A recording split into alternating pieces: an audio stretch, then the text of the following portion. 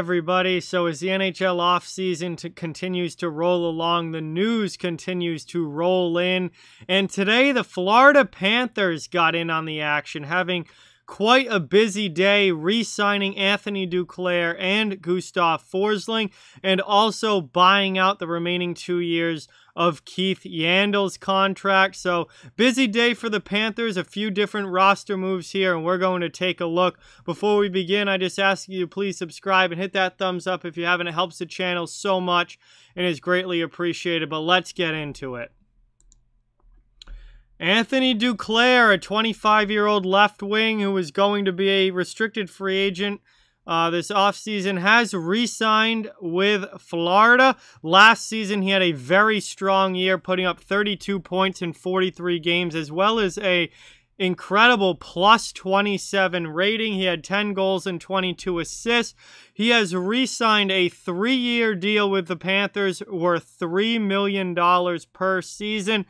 He's a guy that can move up and down the lineup, very versatile player. I think overall, this is a very, very good deal, and honestly, a very good cap hit for a guy that in a full 82-game season could potentially give you close to 50 points, if not a little over 50 points. So, very, very good deal here, I think, for the Panthers and Duclair, and Duclair has fit very, very well down in Florida.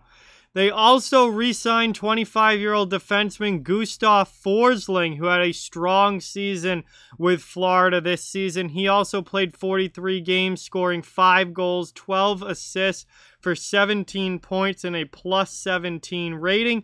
He signs a 3-year deal worth $2.66 million per season. Very good deal here. I mean, bottom pair guy. Could play on the second pair if you have injuries or need him to, but overall, more of a bottom pair guy, but a really, really strong one who had a very, very solid season with the Panthers last year. Really came into his own in Florida, and at 25 years old is obviously kind of just getting into the groove at the NHL level.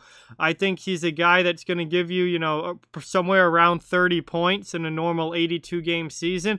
And if he can keep playing the way he did last year defensively, he's going to be a really solid two-way defenseman in the bottom 4 somewhere for Florida on their D-core.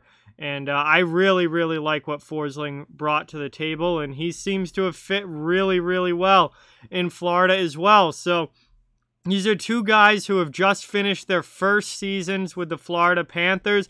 They both fit in very, very well. They both made the team better.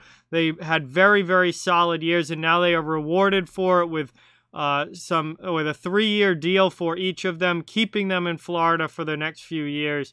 And very, very reasonable cap hits on their contracts as well, which is obviously good for the Panthers. And overall, I think both of these deals are great for both sides. The other thing that Florida did today was buy out the final 2 years of Keith Yandle's contract. Yandle is a 34-year-old defenseman who did not have a strong year with the Panthers this season, one of his worst years of his NHL career.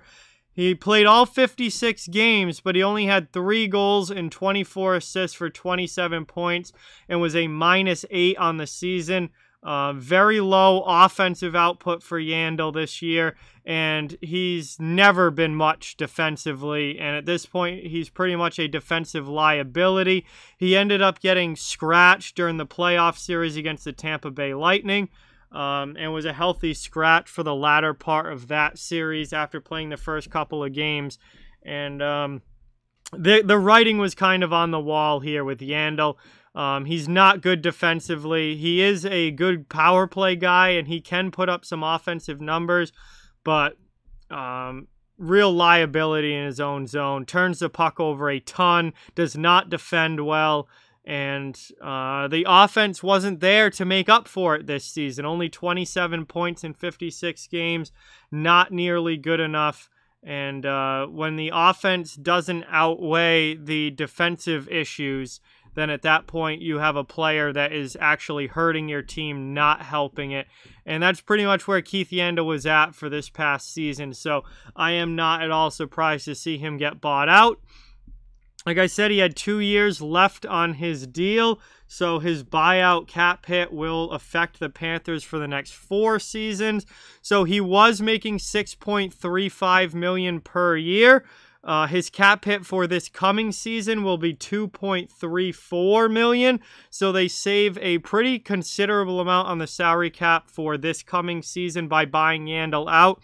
His 2022-23 cap hit, which would have been the final year of his contract, will be $5.39 million. So not saving as much money in year number 2 of the buyout, but still, you know, saving money compared to if they had kept him on the team at $6.35 million. So obviously, you know, financially, it is helping the Panthers here. And then in 2023-24 and 24-25, which are the buyout years, his cap hit will be $1.24 million against the salary cap for the Florida Panthers. So obviously, they wouldn't have been paying him those years if they didn't buy him out. But because of the buyout, it extends double of the amount of time left on his contract, which was 2. So they save a lot of money this offseason for this coming year. They save a little bit of money for 2022-23, and then they're going to be on the hook for about $1.25 million for 2023-24 and 24-25. But Yandle also had a no movement clause in his contract, which would have meant they would have had to protect him in the upcoming expansion draft. Obviously, now with him bought out and a free agent, they do not have to protect him, and that leaves a slot open for them to protect somebody else rather than wasting it on Keith Yandle. So overall, not surprised to see Yandle get bought out, and I think it's the right move for all involved, the team and the player, to probably go their separate ways and start fresh with something new. You know, Panthers will have a chance to bring in a new defenseman if they want to, and Yandle will be a free agent come July 28th and can sign anywhere he wants in the league. So that is the news today involving the Florida Panthers. They've had a busy day.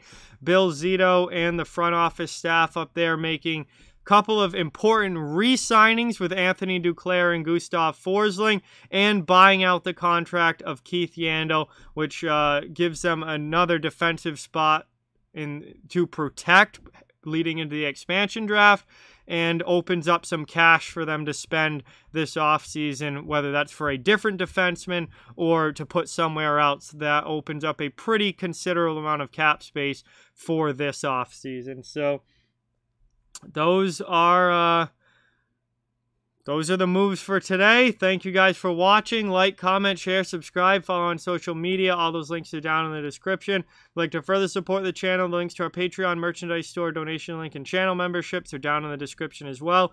Keep spreading the word about this channel. Let's keep this thing growing. Thank you very much for watching. Hope you enjoyed the video, and I'll talk to you guys soon.